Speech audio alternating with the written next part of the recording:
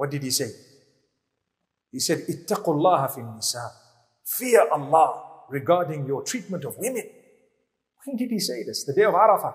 I remember speaking to a sister not long ago, and she told me, when I read what the Prophet ﷺ said about the day of Arafah, I would have called it Women's Rights Day, subhanallah, because he made it clear saying, fear Allah regarding the treatment of women.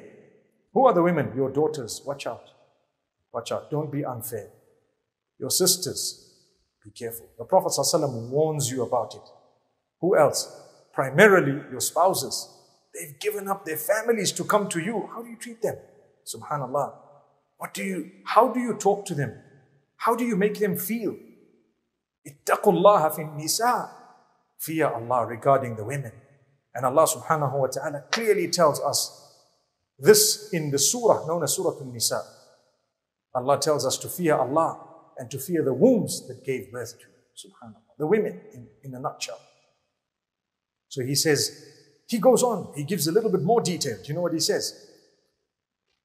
He says, you married the women using the name of Allah, so fear Allah how you treat them. Oh, whoa, whoa. Here he's speaking to the married men. Watch out. Those women, you use the name of Allah. You use the name of Allah to take them, to marry them. Treat them well.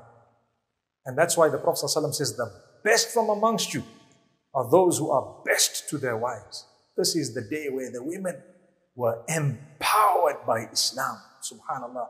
They felt so proud of what was being said, and I'm sure they will be to this day.